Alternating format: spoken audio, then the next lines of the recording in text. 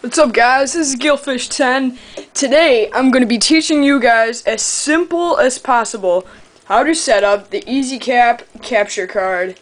You can buy this on Amazon. I have the Dc60 Plus.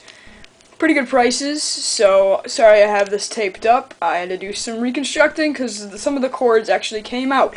So let's get this started. You'll need is the capture card itself, 3 Y splitters, so they look like this, or you can get these really anywhere, Best Buy or even Amazon. So make sure that these have the female side. There's 2 female sides and 1 male. You'll need a double-sided RCA cable like this. Get these off of Amazon and even at Best Buy also, Radio Shack, anywhere. And you'll need the Xbox component cables and the Xbox. So right here we got the EasyCap, and we'll need the Y splitters, 3 of them. You can plug them in any way you want, so let's just plug in the red one, one into red, one into yellow, white, and then yellow. So you should get a good looking. So now you're gonna grab the double-sided RCA cable and match up those colors. You can go on any side that you want. It doesn't really matter. And so we'll separate them like that. And so you can see we got the mashup right here and all that good stuff. So you got these video cables. These will end up going into the TV.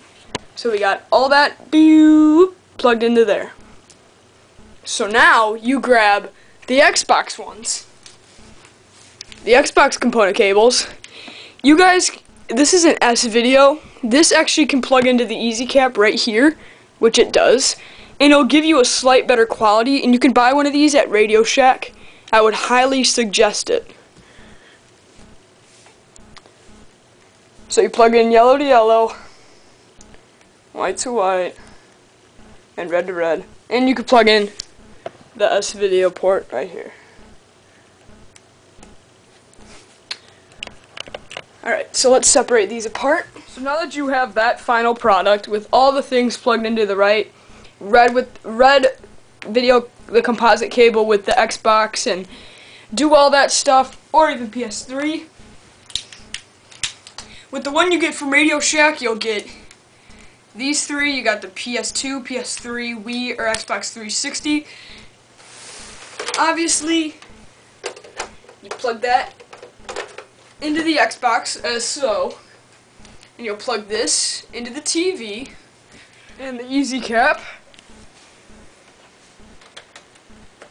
into your laptop or computer. After you've done this, once you buy that EasyCap, you should get a disc, and that you can install the drivers and get a U-Lead video software, even though I didn't get that with mine, but I can't really show you guys because I'm kind of downloading something. So thanks for watching this, guys. I try to make it as simple as possible, and